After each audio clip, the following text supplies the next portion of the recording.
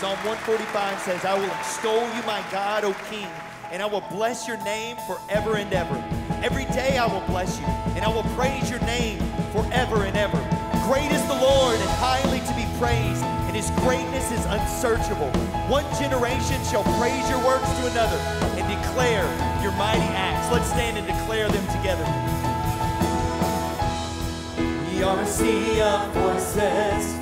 We are an ocean of your praise.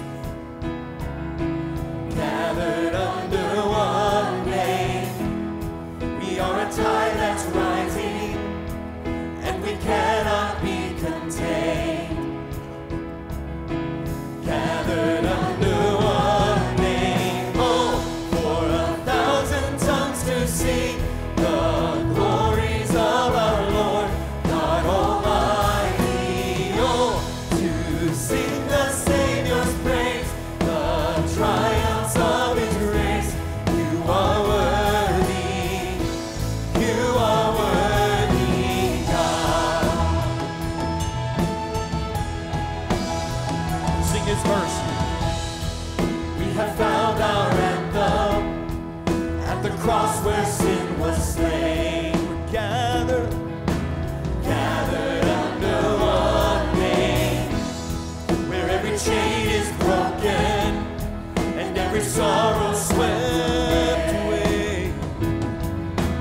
Gathered under one name. Oh, for 1,000 tongues to sing the glories of our Lord God Almighty. Oh, to sing the Savior's praise, the triumphs of his grace. You are worthy. You are worthy, God. There's no one worthy like our God. There's no name like the name of Jesus. We're gathered together today to proclaim that. So let's do it with all that we are, with all heaven sing. With all heaven sing, and all earth below. One holy King, one highest throne. Sing it.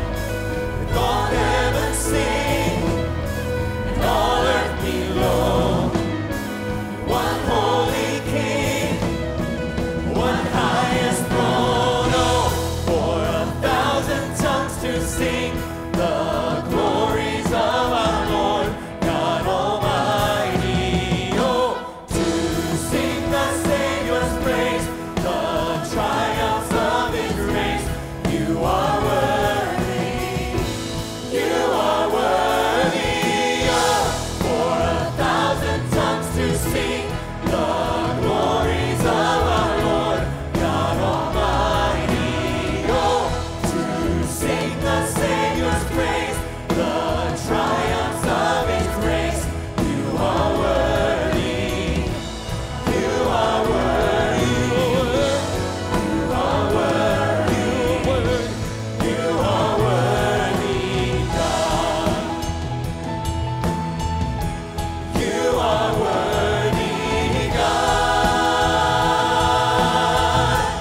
You are worthy, God.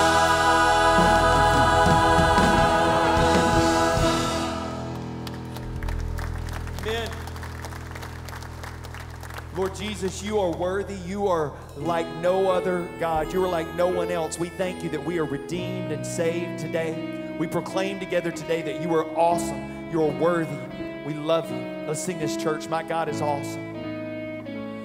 My God is awesome. He can move mountains. Keep me in the valley. Hide me from the rain. My God is awesome.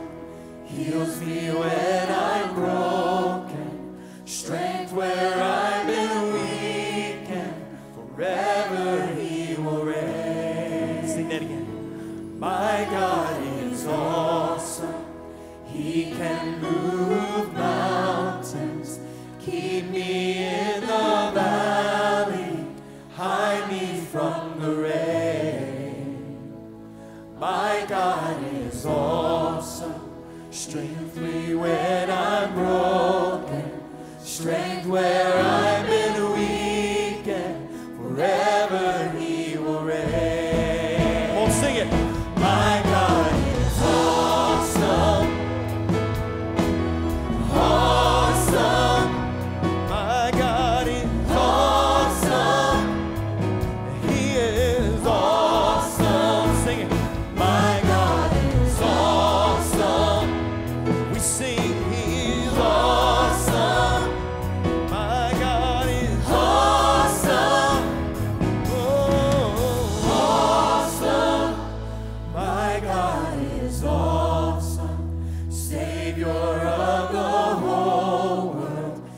giver of salvation, by his stripes I am healed. My God is awesome, today I am forgiven. His grace is why I'm living. Praise his holy name. My God is awesome. He is awesome. My God is awesome. We know you're awesome. My God is awesome. Come on, say awesome. We know you are awesome. Awesome.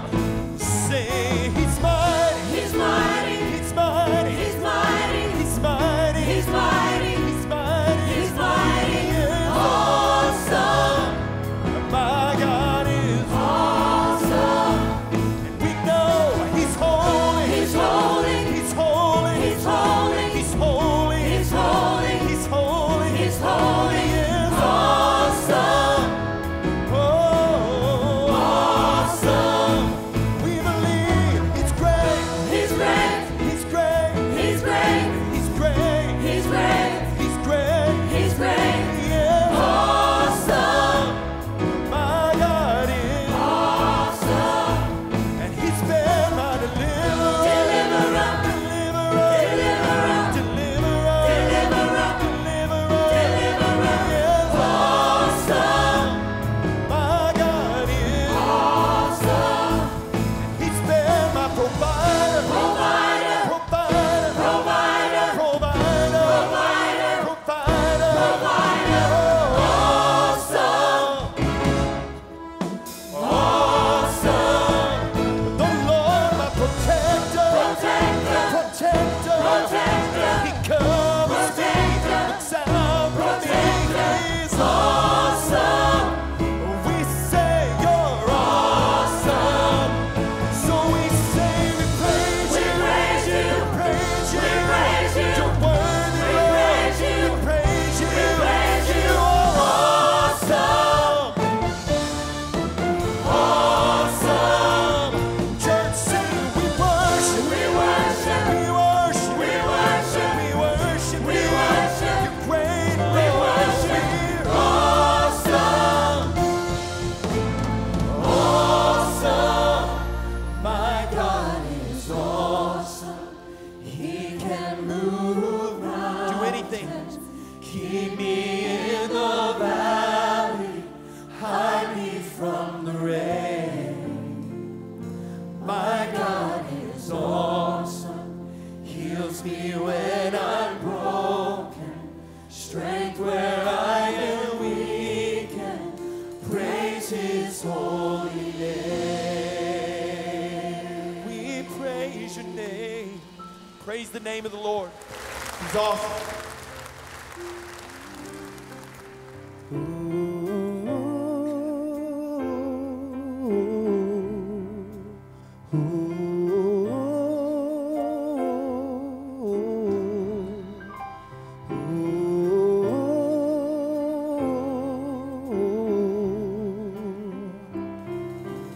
Oh, yeah. Heavenly Father, I come, don't have much to offer, Holy One. I'm humbled by all that you've done. Oh, and even though I walk through the valley,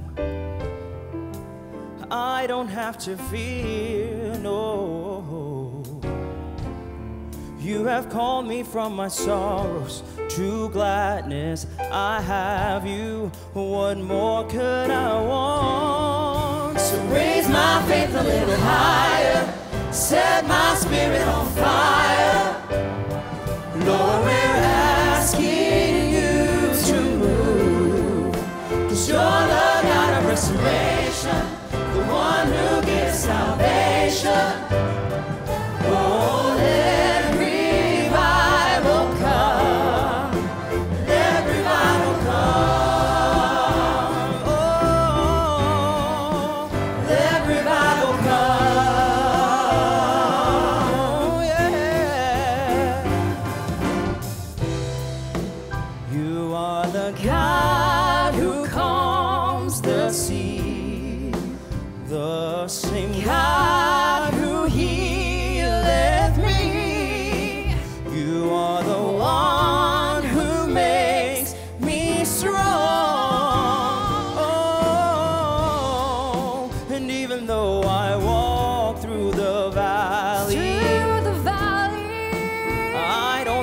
fear.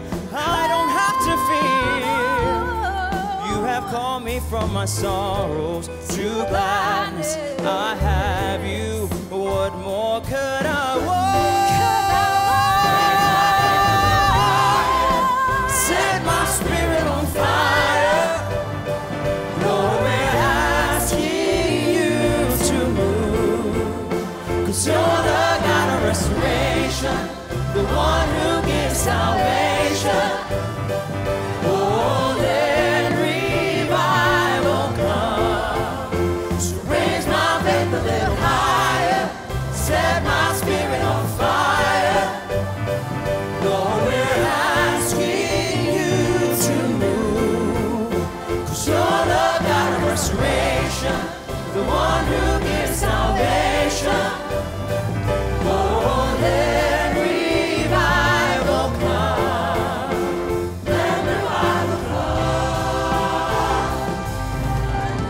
Revive me with the joy that you bring, joy that you bring. Revive me, Lord. Joy that you bring, joy that you bring. With the joy that you bring. Revive me, joy that you bring, joy. Revive me, Lord. With the joy that you bring, joy that you bring. Revive me, Lord. With the joy that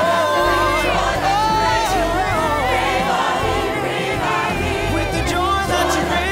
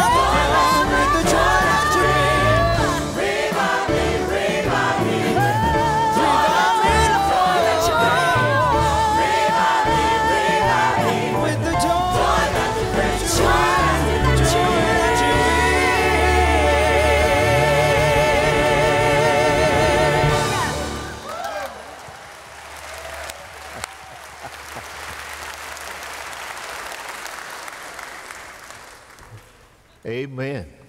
Oh, thank you, choir. Would you be ready for that if God did it? I mean, what if revival just broke up and broke out? Are you ready to put your sail up and say, wind of God blow wherever you want us to go? That's what we got to be ready for. God's way, God's time. He's ready. We say, Lord, here am I. Whatever you desire. Well, I've been praying, asking God that He'd do that among His people. Amen and amen. We'll take your Bible and go to Philippians. We're in chapter 3. We'll begin reading verse 15, read through verse 21 this morning. For our friends over at Warrington, we're coming to see you tonight. And we're going to have church tonight over on the Warrington campus. Hope you'll come. Be there. We got lots of seats, and pray you'll come. If you be there, we'll have fellowship. They make an ice cream afterwards, so some of you ought to come just for that. We'll have a great service over there tonight. I'll begin in Philippians chapter 4 over there this evening and pick up right where we'll leave off this morning. But those on the Warrington campus, we love you. Thank God for you. We'll be preaching there tonight, so come join us over there tonight as we gather together on that campus where God's doing a wonderful, wonderful work. Well, I began reading this morning Philippians chapter 3, beginning in verse 15, the message that I've entitled Church Politics. Put your seatbelt on. Let us therefore, as many as are perfect, have this attitude. And if in anything you have a different attitude, God will reveal that also to you. However, let us keep living by the same standard to which we have attained. Brethren, join in following my example and observe those who walk according to the pattern you have in us. For many walk, of whom I have often told you, and now tell you even weeping, that they are enemies of the cross of Christ, whose end is destruction, whose God is their appetite, whose glory is their shame, and who set their minds on earthly things. For our citizenship is in heaven, from which also we eagerly wait for a Savior, the Lord Jesus Christ, who will transform the body of our humble state into conformity with the body of His glory by the exertion of the power that He has even to subject all things to Himself. For our citizenship. If you're reading a King James Version, it says our conversation is the translation there. Citizenship, conversation. Some people would translate this word our commonwealth. The word, I've put this word up on the screen for you in its Greek spelling into English today. Politeuo. Our word politic comes right out of that word. Our word policy comes right out of that word. Our great Baptist word polity comes right out of that word. Our polity, our policy, our conversation, our commonwealth, our citizenship is in heaven. Amen. Now get the context here. Paul is writing from a Roman jail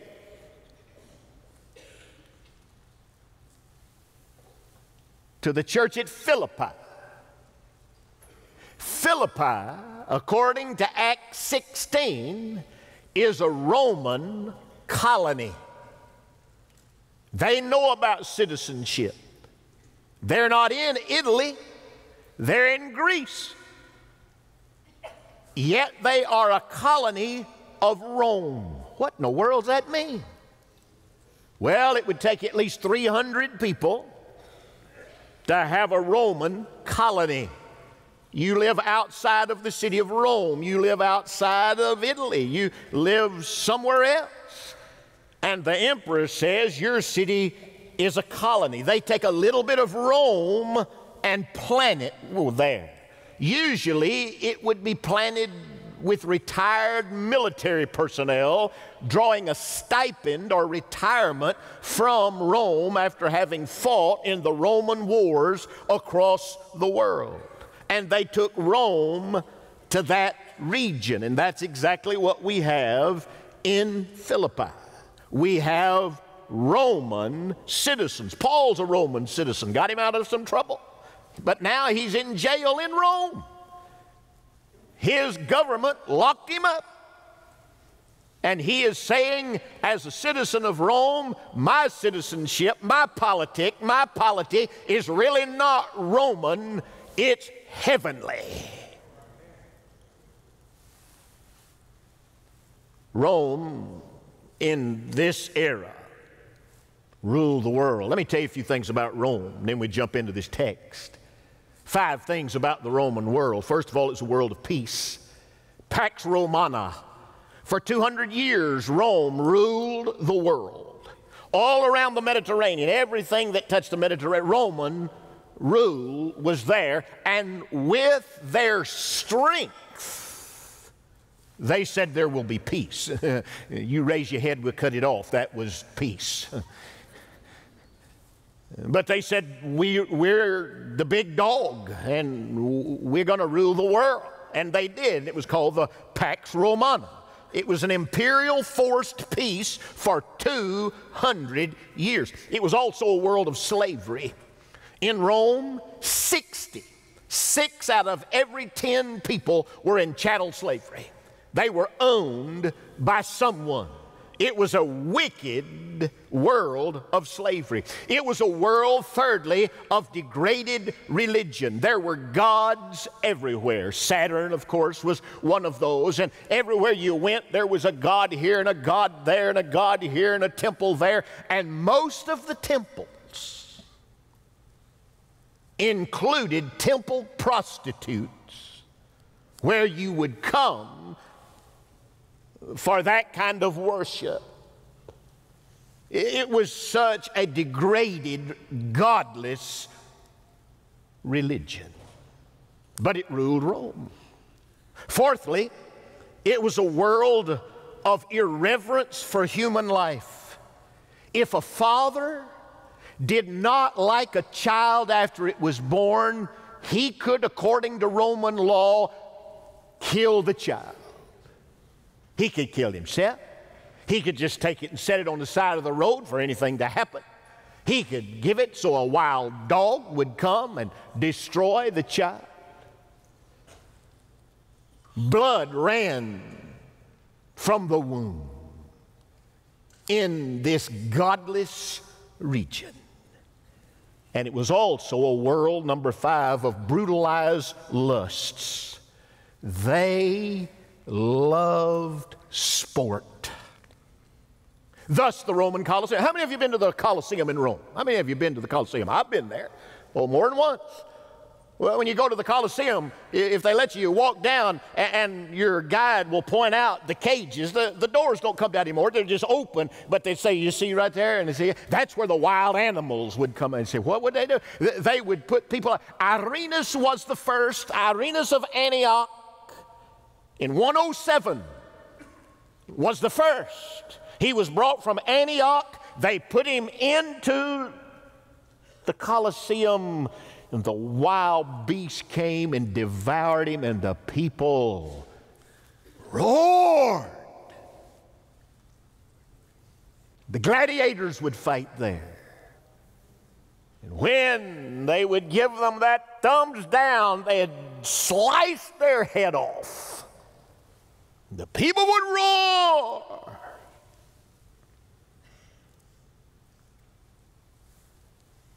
That was the culture of Rome.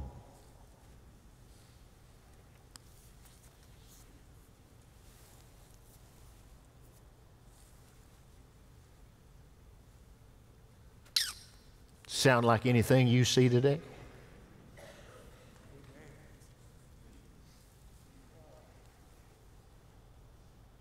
We have not gone to the depth, but we are on our way.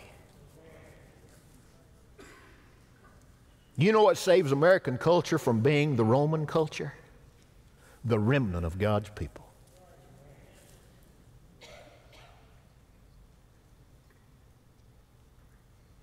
Babies slaughtered by the millions.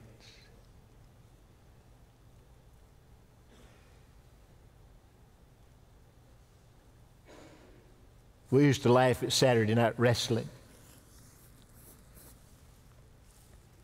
then boxing.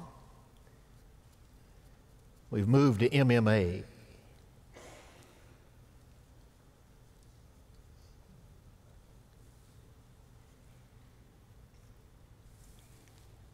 You can find religion teach you anything in this country. In the middle of all of that, God planted a church called the Church at Philippi. Rome planted a colony. Listen to me now, don't miss this. As Philippi was planted as a colony of Rome to carry the Roman message, The church today is a colony of heaven to carry Christ to the world. Our citizenship is in heaven. We are citizens, not first of this world, but of another world. And we have been planted here to carry the message of Jesus to a dark, difficult, depraved culture. Citizenship. I'm an American citizen. Just barely. I was born in Michigan. You just barely get in if you're born in Michigan.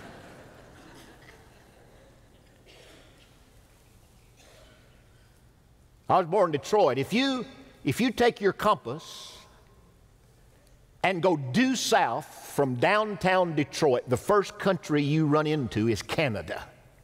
You say, oh, yes, it is right. Because Canada comes down and around there in Michigan. I ask that question to people and they say, Mexico. No. Canada. You don't stay long, but it's there. I've been planning this message, and little did I know that today would be the day that ICE would be rounding up illegal immigrants. I've already offended some by just using that phrase. We live in it's the meanest culture I've ever seen in our country. You can't even hiccup, and somebody will tweet you out. And so today, people that have broken the law are being arrested. And there's a way to fix all that, just nobody wants to fix it. It's just a political basketball is all it is. People bouncing it around. There's wickedness coming in. It's really not about people wanting to be citizens. It's about people wanting to make this nation what they want it to be. Now listen to me. Believers ought to be great citizens of their own sovereign nation. Yes, sir. You ought to be great citizens of whatever sovereign nation you are a citizen of. But you should also realize you're just a passing through, and that you are citizens of heaven as well as citizens of Mexico, Canada, America, Romania. I love that nation. I'll be there next year preaching again. Noticed a little Romanian girl won the Wimbledon yesterday in 58 minutes. I looked to see when it was on, and I said, well, in about an hour and 15 minutes, I'll turn over and see how it's going, and she was already holding up the deal. Some of my good friends over there are excited about a Romanian winning. Well, it should. Yeah, and you take that, and it's wonderful. But listen to me now. Listen. Don't get caught up in that. We are God's colony. We are God's church. We are citizens of another world, planted here for a little while. And we are to live as heaven's citizens, preeminent to any other citizenship that you would have. Jesus first. So this text helps us see some things about our citizenship. I just want to give you 5 of them that are right here. As heaven's citizen. Now, friend, if you're not saved, you're not heaven's citizen. You're hell's citizen. You're of another world.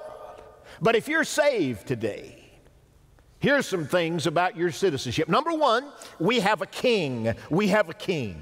The church bows to Christ alone. Verse 20 said, our citizenship is in heaven, from which also we eagerly await for a Savior, the Kyrios, the Lord Jesus Christ. He is King. You bow to no one else. No one. Jesus is your King. Paul said in 1 Timothy 6 and verse 15, He is King of kings and Lord of lords. There's a song about that. We only do it at Christmas, but we ought to do it every Sunday. He's King of kings. Of all the kings, He's number one. Of all the lords, He's number one. That is our King. We have a King, and His name is Jesus. You bow to no one else like you bow to Jesus. As heaven's citizens, we have a King. Secondly, we have a brotherhood, a citizenship, if you will. Verse 20 said, for our, that is altogether, our citizenship, from which also we, plural, eagerly await for a Savior. He talks about, verse 17 tells us, brethren, join in following my example. We're brothers, we're sisters, we're citizens. It's ours, it's we, it's us together. Look in verse 15. There are all kinds of citizens in the church. Notice Paul said, let us therefore, as many as are perfect, all that are perfect, raise your right hand and say, I am perfect.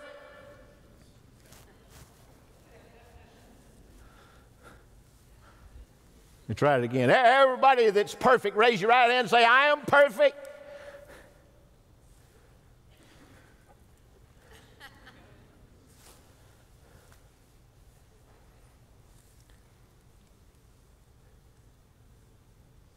Now, the word here is teleos, and it means mature. So everybody's mature, raise your right hand and say, I am mature.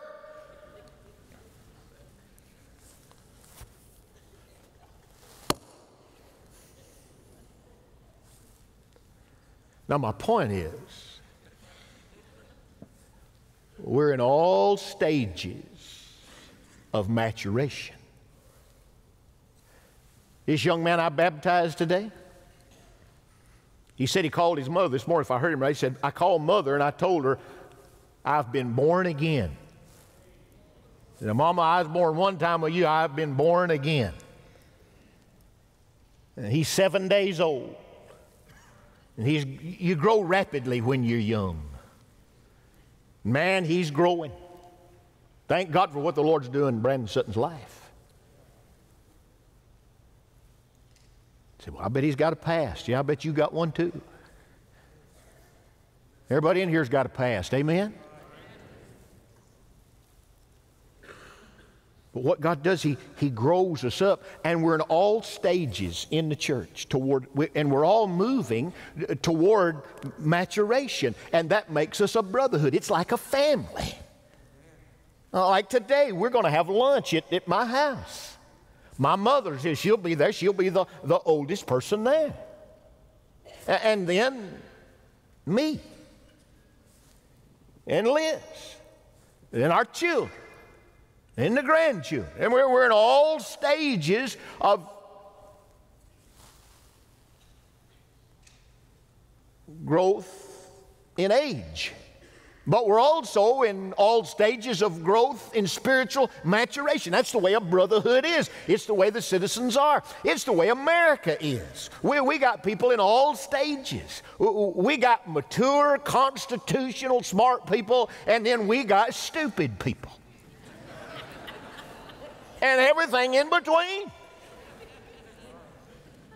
We got people taking down the American flag, painting it and turning it upside down and raising a Mexican flag in its place.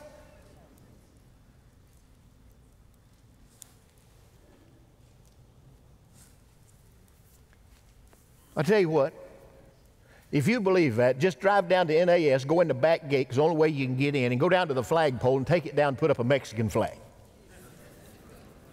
Call me, because I want to follow 100 yards behind you. It will not be pretty.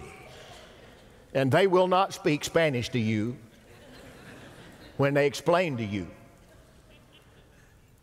Number one, you'd never get the flag down, let alone another and put up. Do you understand what I'm saying? We got people all over the map, and they're that way. Listen to me, church. You're thinking about joining the church. You say, well, I'm going to come there because I like it. Let me tell you, we got those folks in this church that are not mature. They're selfish. They're just small in their faith. And then we got folks that are great in their faith. They'll believe with God, and everything in between. That's the way the citizenship of the church is. We grow together, but with the goal of being perfect, teleos, mature, having this attitude. What attitude? The attitude of verses 13 and 14 that we preached about last Sunday, pressing on toward the goal of the high mark of the upward call. Well done.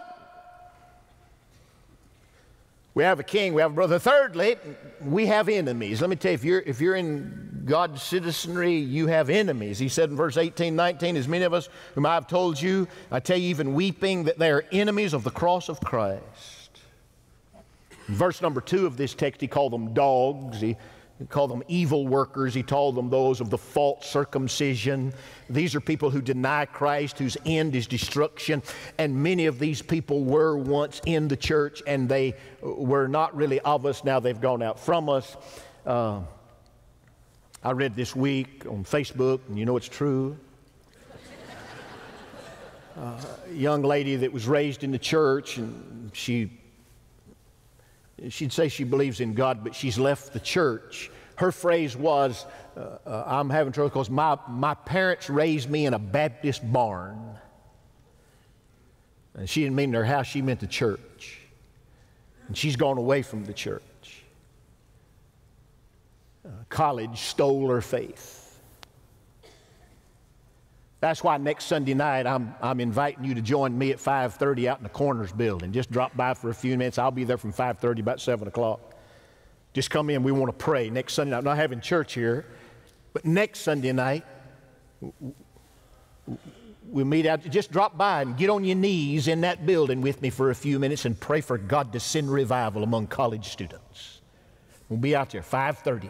Till 7 o'clock, I'll be there. I'll pray with you or somebody else will. Just come in. It's very informal. Just come by, get on your knees for a few minutes or stay the whole time. I don't care. We're just going to pray. We're not there to gossip or talk or whatever. We're just going to come pray for a few minutes and ask God to do a work among us. Why? Because they're enemies. Enemies all around us. They deny Christ. Their end is destruction. Their God, this text says, is their appetite. That is their sensual indulgences. Their glory is their shame, just how shameful they can be. And their mind is not set on things above. The Word of God says their mind is set on earthly things. We have enemies. The church has enemies. Well, every sovereign nation has enemies. Evidently, the Russians don't like America. They want to vote. They must like us. I don't know. They want to vote in your place. There are enemies on every side. The Iranians, the North Koreans. They're enemies to a sovereign state. But let me tell you, they're enemies to the citizenship of Jesus. When they deny Christ, they are not your friends, they are your enemies. They're your mission field, but they're not your friends, they're your enemies. I was looking on my wall over there this morning. There's an article that was in the editorial section of the Pensacola News-Journal years ago when we started Ministry Village at Olive, and they drew a cartoon about us, and it was all very positive. It had Jesus weeping, and he was pleased with what we were doing and starting the Ministry Village. And I read through that this morning, looking again. I'll never forget, I called the editor of the paper that afternoon when it came out. It was so positive. We couldn't bought that kind of press for, thousands and thousands of dollars. And I called him, and I said, I just want to thank you for the article and for that. And he said, well, Pastor, you're welcome. And forgive me, I'm going to tell you just exactly what he said. He said, listen, you've done a good thing, and he wrote it, but by God, if you do bad, I'll write that too. That was his word to me. I backed up and I thought, he ain't my friend. He said, when I see news, I write it. If it's good, I write that. If it's bad, I write that. My prayer from then to now has been stay out the news journal.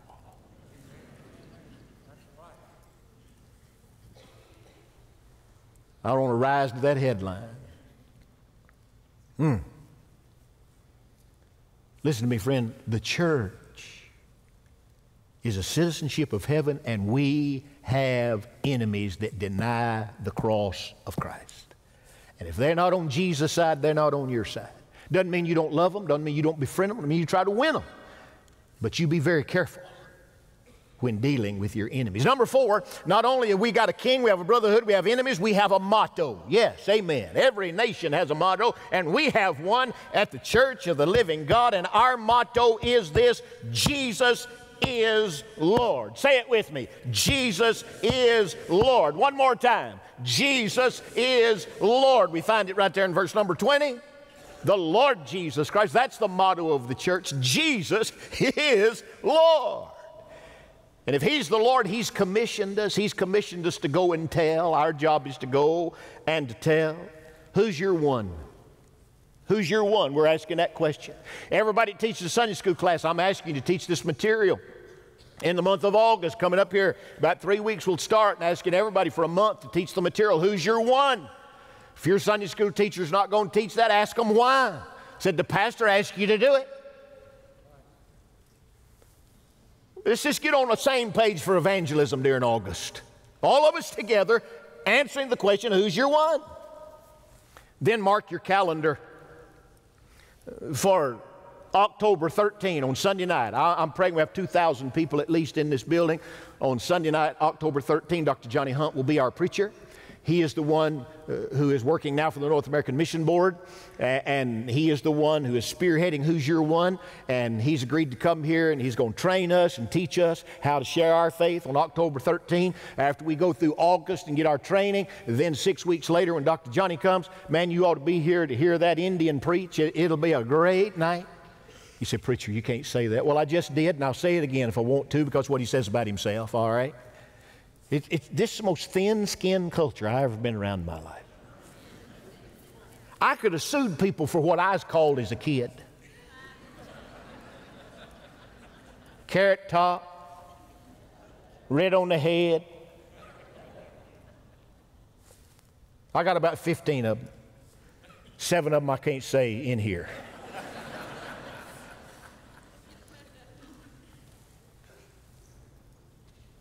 Little humor goes a long way. Kind of takes a little bit. That's why you got to get serious, but it's okay. Humor will bring some of that down.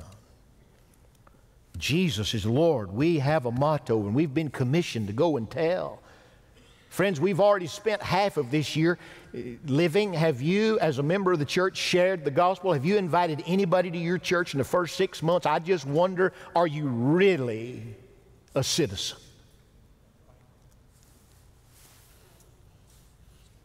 Your king told you to go.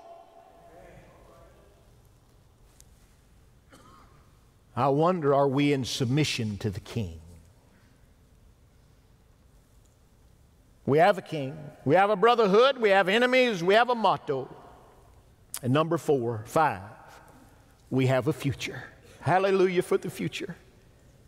Do you know, for a colony of Rome, the highlight of their existence would be that the emperor would come for a visit. Woo-hoo. What if the king came? Son, they'd shine every piece of gold they had. They'd clean everything. They'd be ready, ready, ready, ready when the emperor came rolling into town.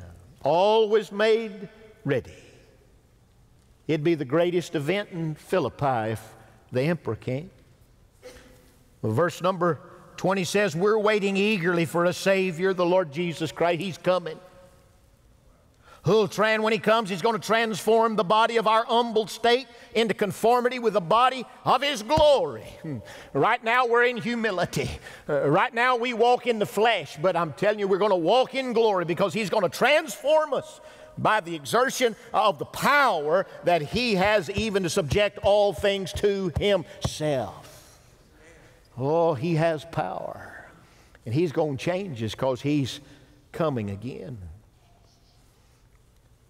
When's the last time you've been to the cemetery and stood by the shoulder of somebody weeping, burying their loved one? I spoke to one of our men today, flowers here in honor of his daughter.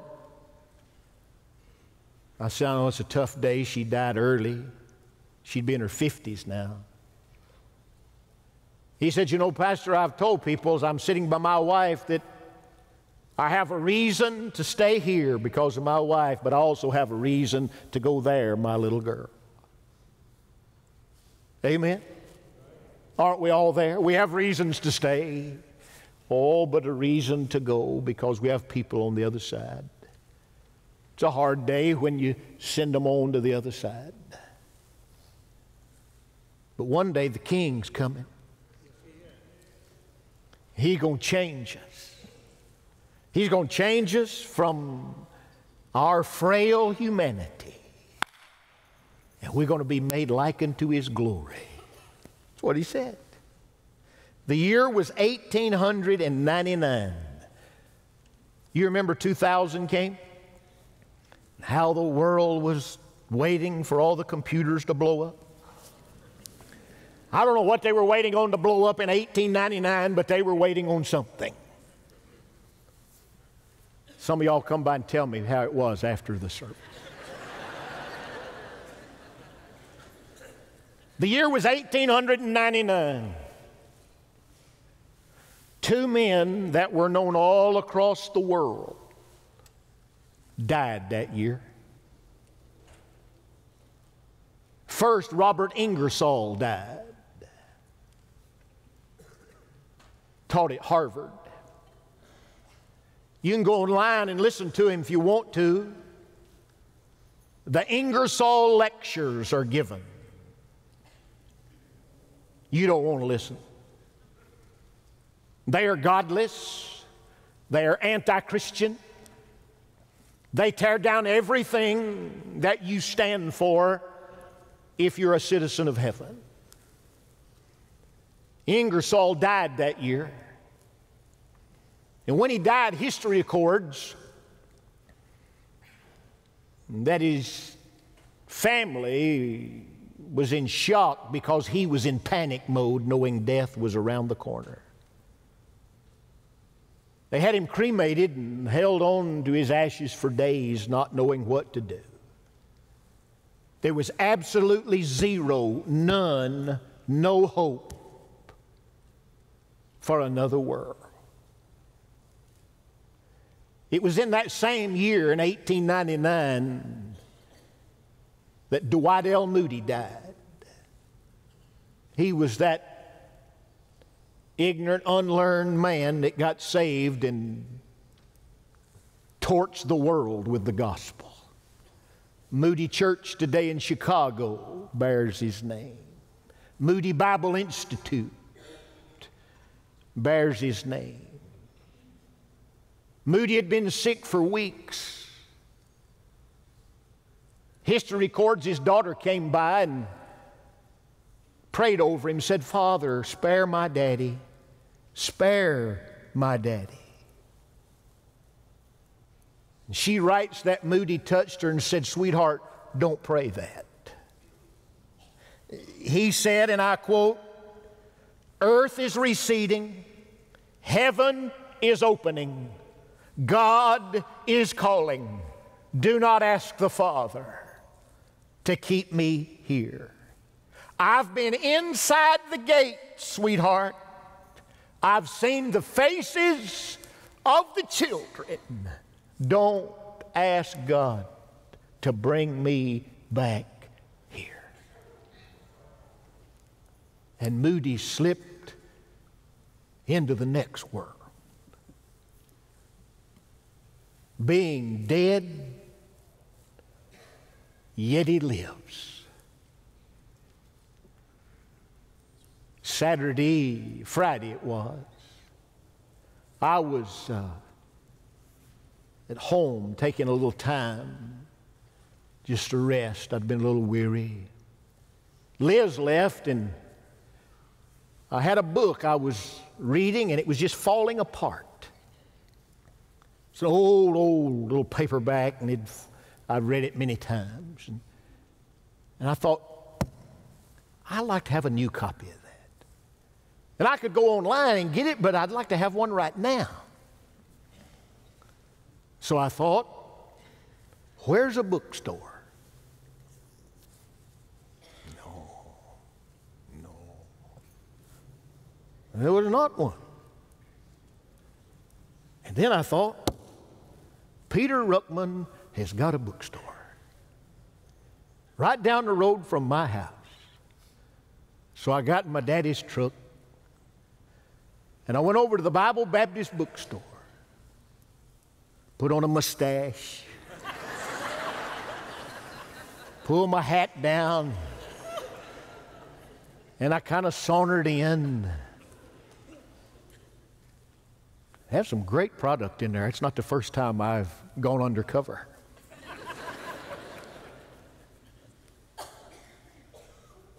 I didn't have the book I wanted, but I just prepared this message, and there was a little pamphlet there, cost 75 cents. It was by R.A. Torrey, entitled Why God Used D.L. Moody. I bought that in another book. And so I got home and I began to read through Why Did God Use D.L. Moody. Just a little 15-page pamphlet. The great R.A. Torrey, who really carried Moody's shoes for years, wrote about what he saw in this great man of God. And he talked about all kinds of things. He said he was a great, deep man of prayer. He said he was a man who made a commitment never to go to bed that he hadn't spoken to someone about Jesus one time every day in his life. Told 2 stories of how he got up during the night because he had not talked to anybody and forgotten about it, and he just went out and walked the street till he found somebody. He had made a commitment to talk about Jesus to someone every day of his life. He began to talk about the fullness of the Holy Ghost. And then he talked about humility. He said, "It's the most humble man I'd ever known in my life." He said you'd have to force him to the front. He just bowed before God and asked for power.